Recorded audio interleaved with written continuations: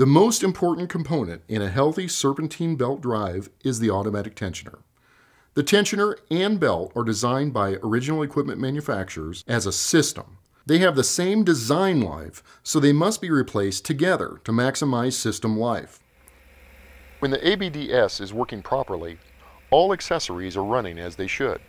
The alternator, for example, will be spinning at the design speed, creating electricity to power the vehicle and recharge the battery.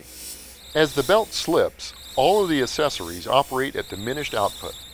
The amount of electricity produced by the alternator, for instance, will fluctuate with belt slip.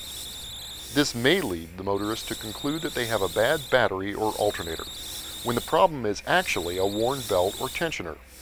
The check engine light may even come on with an unrelated trouble code. The accessories are inefficient, and their life will be shortened by the additional stress placed on them.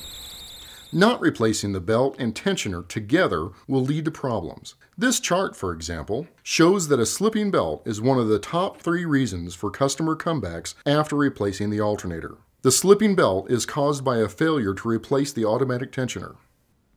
Belt slip damages the belt, decreases accessory efficiency, generates false trouble codes, and creates noise. It can also generate enough heat to damage the grease in accessory pulley bearings. The tensioner ensures sufficient tension to power the accessories.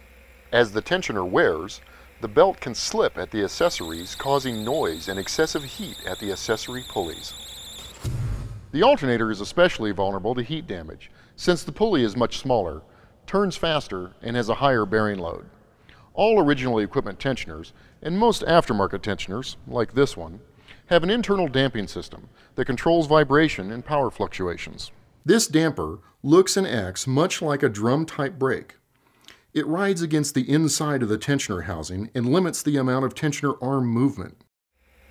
The damping mechanism is critical to controlling vibration and power fluctuations. As the damper wears, it can no longer effectively limit tensioner arm movement. The belt then slaps against the next accessory, quite literally hammering it to death. Eventually, the accessory will fail prematurely.